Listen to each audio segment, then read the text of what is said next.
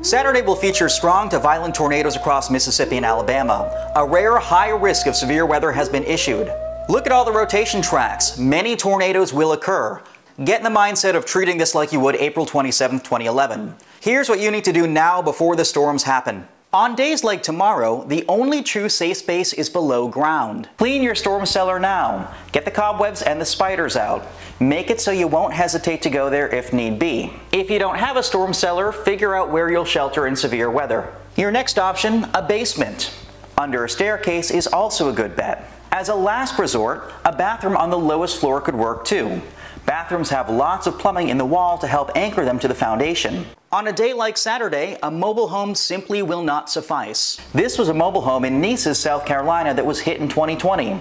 2 people died here. The deck is left standing, but the mobile home is gone. That's how structurally unsound they are. You need to be within 5 minutes of a shelter all day and all night tomorrow. If that means packing up the kids and spending the evening at grandma's house, so be it. Once you've identified a shelter, it's time to build a shelter bag. Fill it with snacks, water, a flashlight, a phone charger, and maybe a board game or some form of entertainment. Some other things you should plan to do tomorrow too.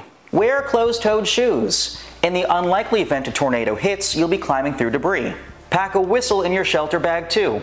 Once again, if you find yourself in need of help, you'll have a way to communicate with first responders. It's louder and more effective than yelling. If a tornado warning is issued and you have, say, 30 seconds, go grab the bike helmets. Most tornado casualties stem from head injuries. You can also use a mattress or pillows to protect against any falling debris.